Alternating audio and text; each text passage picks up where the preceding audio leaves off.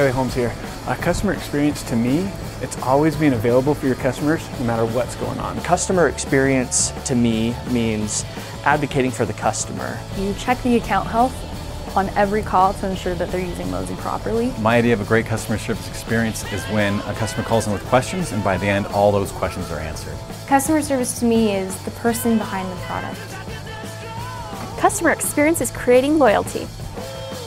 Customer experience, it's all about the need of the customer, not ours. Customer experience means winning, because if the customer wins, we win. Customer experience is critical to success. Going the extra mile to show that you care. Customer experience is owning customers' issues and providing world-class support.